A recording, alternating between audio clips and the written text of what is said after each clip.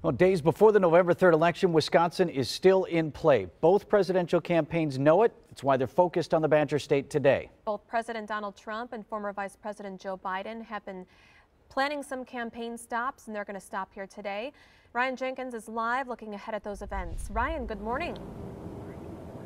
Good morning. As Election Day nears, both Trump and Biden are embarking on this battleground blitz with stops right here in Wisconsin today. This will be Biden's first trip to Wisconsin in over a month, his third trip to Wisconsin altogether.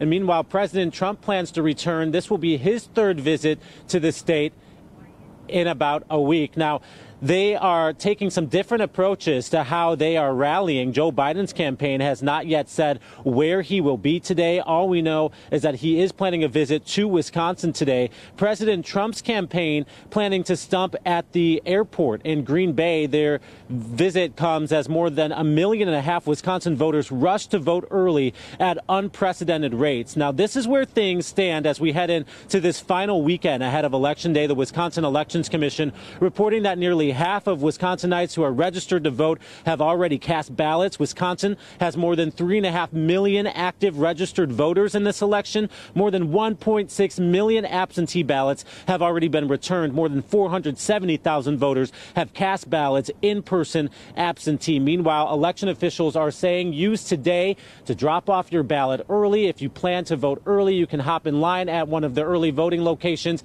and get that done today. If you plan on voting in person, just a couple more days to wait here. Tuesday will be Election Day. Vince, Julia.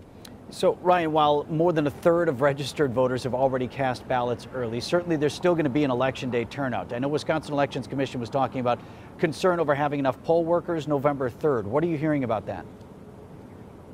Yeah, Vince, this has been really a concern since the pandemic began here. We know that Governor Tony Evers yesterday authorized 400 National Guard troops to help staff polls and plug any shortages that may be seen here. That way voters have nothing to worry about in that realm. Vince. All right, Ryan Jenkins live for us downtown. Ryan, thank you. 6:04 now.